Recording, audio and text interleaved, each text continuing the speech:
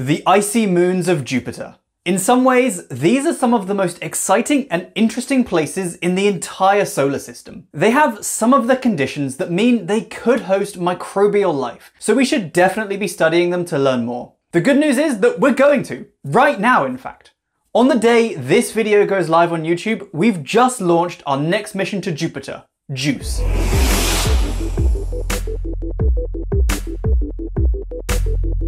Originally scheduled to launch on April 13th, a risk of lightning led to a delay of precisely 23 hours and 59 minutes.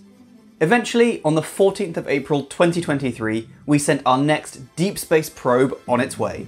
The JUICE spacecraft lifted off from Europe's spaceport in French Guiana on an Ariane 5 rocket. This is the exact same model of rocket that so successfully launched JWST on Christmas Day 2021. Although this is scheduled to be the penultimate Ariane 5 launch, with the new Ariane 6 due to take over in the future. JUICE is an acronym that stands for the Jupiter Icy Moons Explorer. Although, personally, I think they should have just used the actual first letters from these words and called it Jimmy, rather than forcing the word juice out of it. I'm not even sure of the significance of choosing that word in particular, other than that it will study moons that have oceans, so it's kind of studying moon juice, but that is a real stretch. Jimmy is way cuter and way more whimsical. Luckily, the launch went really well, and the spacecraft is now on its way to the Jovian system. We're now left with tons of awesome launch footage and videos of the spacecraft being stowed away for launch, which is a genre of video I really enjoy. It's like a reverse unboxing. It looks so snug and ready for its mission, I just love it. Unfortunately, that is a long journey it's going on, and it won't actually arrive at its destination until July 2031. So we have a bit of waiting to do before we start seeing data on the moons. Also, JUICE is a heavy spacecraft, weighing about 4,800 kilograms. So to make this long journey, it's relying on gravitational assists from the Earth-Moon system, Venus, and twice more from Earth, as it completes a complicated path through the solar system. A gravitational assist is where the spacecraft flies close to these planets, and the gravity of that planet swings the spacecraft round and slingshots it away, with more energy than it had before, giving a speed boost and helping it make its journey quicker and saving fuel. The launch had to happen now so that all of the planets are in the right place to give these assists when needed.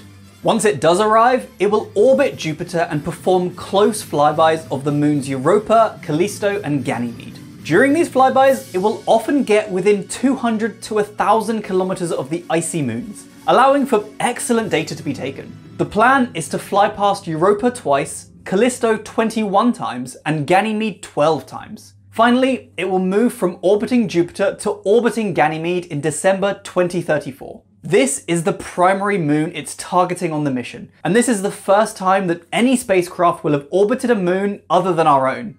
Ganymede is the largest moon in the solar system, and it's even larger than the planet Mercury. JUICE will stay in this orbit for at least 9 months, possibly more if it has the fuel and power to do so, and it will study Ganymede in great detail. After that, once the propellant is gone, JUICE will deorbit and impact Ganymede, probably sometime at the end of 2035 or early 2036. JUICE has 10 state-of-the-art instruments on board to study these icy moons. We believe that all of these moons have deep subterranean oceans, likely made of largely water, and so our goal is to understand the habitability of these moons. Probably not for human-like life, but we want to know if it could be possible for microbes or even more complicated underwater life to exist here. After all, we think life on Earth started around vents at the bottom of the ocean, so this is certainly an intriguing thing to study on these moons. The 10 instruments on board include an optical camera called Janus for imaging the moons, and spectrometers that cover wavelengths from sub-millimeter to ultraviolet that can study Jupiter's clouds and explore the geological and icy features on the moons. RIME is a radar sounder that can penetrate to a depth of 9 kilometers to study subsurface structures of the icy moons. After all, if we think there are oceans under the surface, then we better be able to study things under the surface, and this will let us see their internal structures for the first time. Admittedly, we expect the oceans on the moons to be much further below the surface than 9 kilometers, But this radar data will teach us about the icy terrain leading to the oceans and reveal any pockets of water along the way. There's also a laser altimeter to study the tidal deformation of Ganymede and the topography of the moon's surface, and a radio experiment called 3GM to try to understand the gravity field at Ganymede, mapping the changing gravitational pull on the spacecraft as it moves around the moons. The final 3 instruments include a magnometer to study the Jovian magnetic field and how it interacts with Ganymede's magnetic field. This is especially interesting because Ganymede is the only moon that we know of that actually has its own magnetic field. I think that since Earth's magnetic field is pretty important for protecting us from solar radiation and allowing life to develop on Earth, this is something we really want to understand on Ganymede.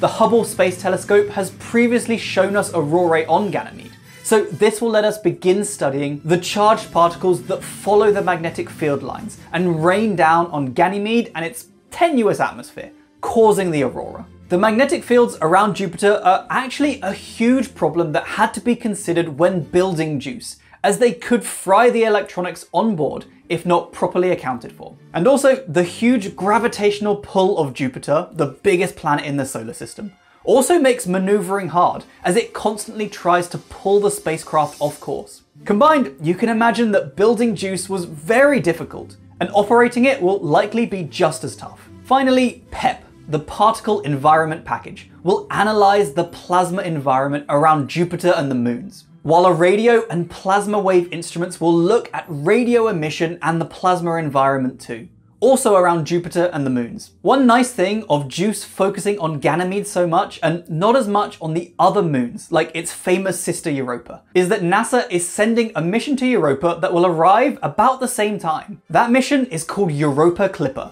and will do some amazing, incredible things, and combining the two will give us an amazing insight into the moons and the whole Jovian system. I mentioned Clipper in this video here if you'd like to check it out and learn more about that mission. Sadly, Jupiter's 4th large moon, Io, isn't getting as much love in any of this, mostly because we don't think it has a subsurface ocean. And also, Io looks kind of like a potato, so that's also not great for publicity. JUICE will take a tiny bit of data on Io with the plasma environment instruments, and will determine the composition of its surface too, but that's about it. We still love you though, Io, the tasty looking potato moon. On the spacecraft itself, JUICE has some distinctive looking solar panels. There are 10 panels covering 85 square meters, measuring 27 meters from tip to tip, and with a total of 23,560 solar cells. So you might wonder why these cells can't power the spacecraft indefinitely. Remember that JUICE will be operating a long way from the sun. On Earth, these panels would produce enough energy to power a street of houses. Out by Jupiter though, they will receive 25 times less sunlight, meaning the panels would only power a small microwave. That's why we can't rely on these panels for power, and we also need fuel to keep going. And that's why JUICE will eventually be forced to plunge to its end on the Ganymedian surface. Incidentally, it's crashing into Ganymede for 2 reasons. One is that's where it's orbiting at the end, so it's most convenient.